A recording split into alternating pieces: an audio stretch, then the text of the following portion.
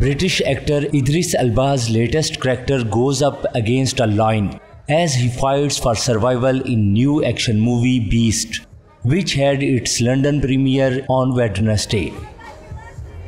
Elba stars as Dr. Nate Daniels, a dad who takes his two grieving daughters on what should be the trip of a lifetime to a game reserve in South Africa. But as the family starts to enjoy the break and discuss the recent passing of the girl's mum, a lion who escaped a gang of lethal poachers starts attacking humans.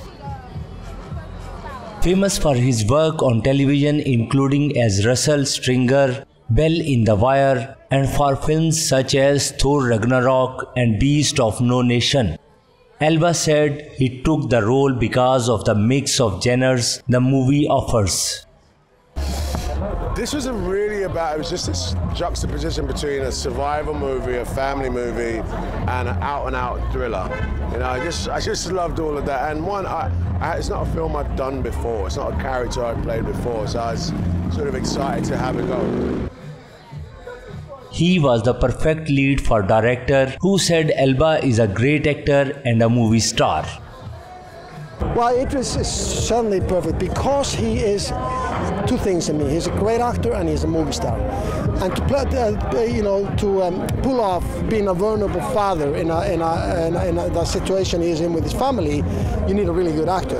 But you also need a movie star to go up against, with great physics, to go up against a lion in any believable way. Well, I like people to come out having a lot of fun, you know.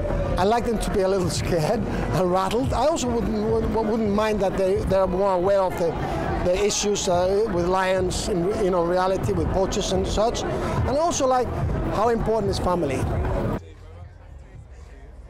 While the movie was shot on location in South Africa, all the lions in the film were computer generated, with producer Will Packer explaining they had to be, as there's no way to shoot a movie like this with real lions in a human way.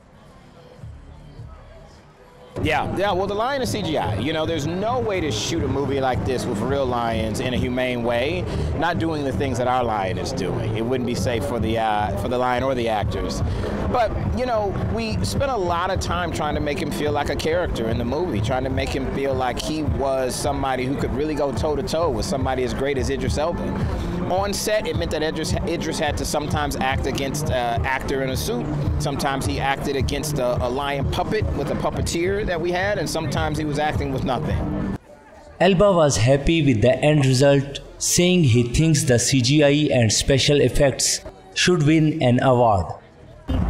Yeah, no, the CGI in this and the special effects are like, literally, I hope it wins an award. It should, because it's so well done. You know, the thought pattern that went into it and the time we took to make it. I mean, when you see it, it's so satisfying to watch. On the question of next Bond movie and who the next Bond will be, Elba seems not interested. Journalists are obsessed by it behind the scenes. You really are. Is it a conversation? No.